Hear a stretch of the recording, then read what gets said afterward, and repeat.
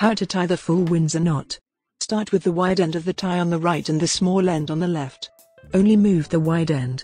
Step 1. Move the wide end over the small end to the left. Step 2. Move it up into the neck loop from underneath. Step 3. Move it down to the left.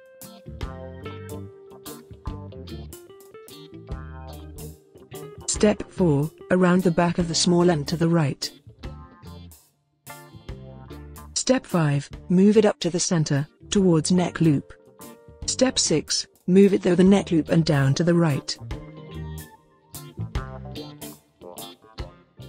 Step 7. Move it across the front to the left.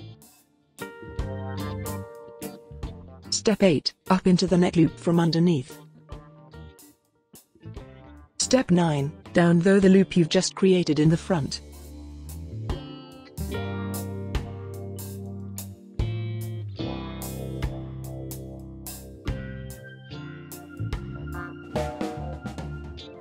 Step 10. Tighten the knot by pulling down on the wide end.